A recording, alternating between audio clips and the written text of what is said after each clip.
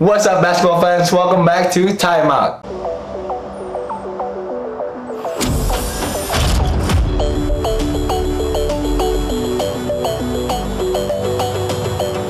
Balik lagi bareng gue Rocky Padilla, and congratulations untuk Satria Muda Pertamina yang berhasil menjadi juara IBL musim 2017-2018. Well deserving, I think they were the better team in the series. And kemarin di game ketiga mereka berhasil melawan Pelita Jaya dengan skor 69-64. Not gonna talk much about the game because I'm pretty sure everybody watched the game last night. Hanya mau highlight for a few things. Yang pasti number one, Jamar Johnson, IBL Finals MVP for the second time. Very poised game from Jamar. Ini the best game yang gue pernah nonton Jamar main. 21 poin, 7 dari 12 field goalnya. So very solid performance from Jamar last night. Gue udah bilang waktu halftime itu kalau Satria Muda menang pasti Jamar yang akan jadi Finals MVP. Dan yang kedua ada Dior Lohorn yang mencetak 20 poin juga. Dior very good, very solid game.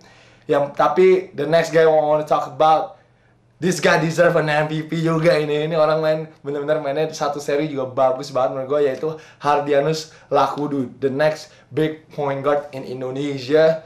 Menurut gue dia kemarin crucial banget untuk Satria Muda dari defense.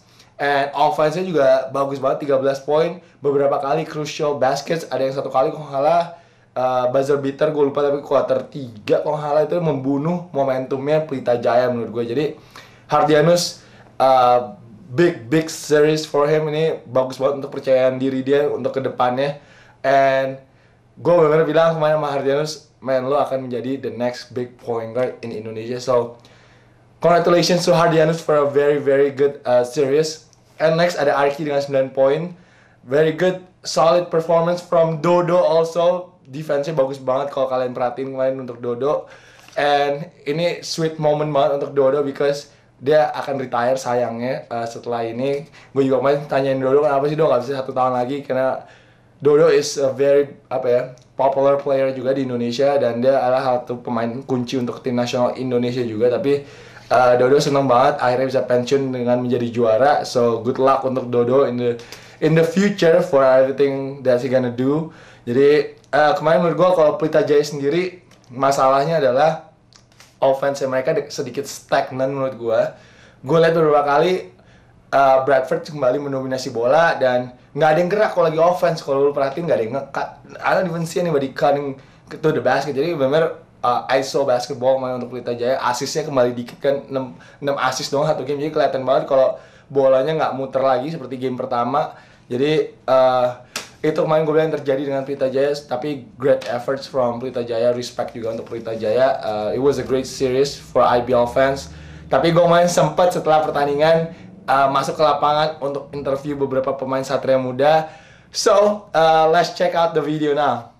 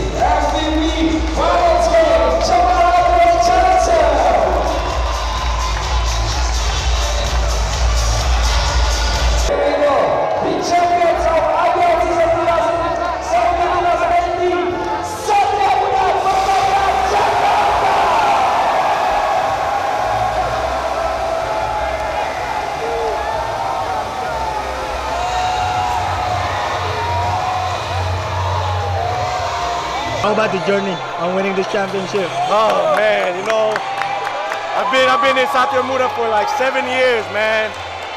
Winning every year. Every time I won was a great feeling. With different players, legends, everybody. Every championship has its own story, man. But today, I don't know. I can't choose which one is the best, but it's always a great feeling. So how does it feel to prove to the doubters that Satria Muda can still win? Oh, it feels beautiful. Revenge is sweet. I mean, but this right here means a lot to me because I knew people counted me out. And they kept counting me out, and they kept doubting, and they kept saying that I wasn't good enough as an import. But they don't realize that I'm adjusting to the culture. I'm playing to the level, but I still have something in my back pocket. Aduh, gua speechless apa ya? Ini yang gua tunggu-tunggu, men. Terus di akhir karir gua tuh bagus. Itu aja, serius, gua bagus. Dan gua salut banget sama teman-teman gua semuanya. Mereka benar-benar kerja keras. Proses sampai sininya itu luar biasa loh. Ya benar-benar terbayar, menurut gua terbayar, serius. Lu tahu SM naik turun, tapi di akhirnya kita bisa dapetin lagi balik juara lagi. Thank you. Yeah, man. Hey, man. 10. That's all I can say is 10, man. I mean, like I said, we had a lot of fans behind us. I didn't want to disappoint our fans. I didn't want to disappoint the players' families and wives and girlfriends. I didn't want to disappoint the people that traveled far to get here. And all I could think about was family, my family, everybody's family. And I didn't want nobody crying or anything after the game. So that was the main thing I was thinking of. So that's what made me rise.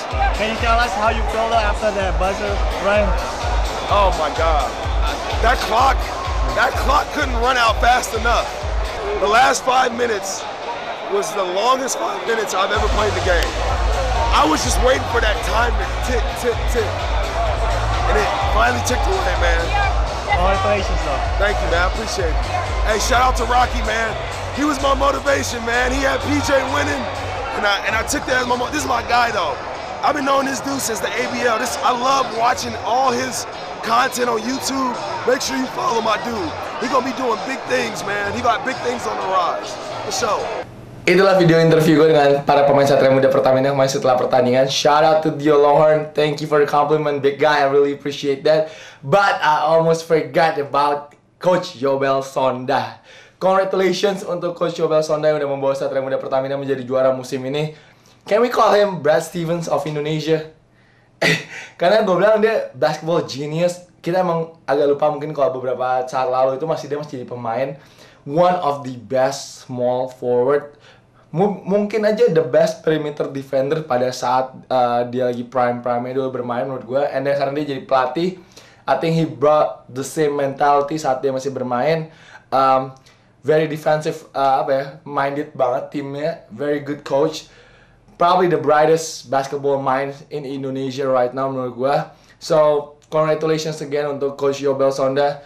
I think mungkin aja nanti in the future he be national team coach. I won't be surprised. And itu aja sih guys untuk hari ini. Thank you guys for watching. Jangan lupa untuk like, jangan lupa untuk comment, and jangan lupa untuk subscribe bagi yang belum subscribe. It's a wrap for the IBL season.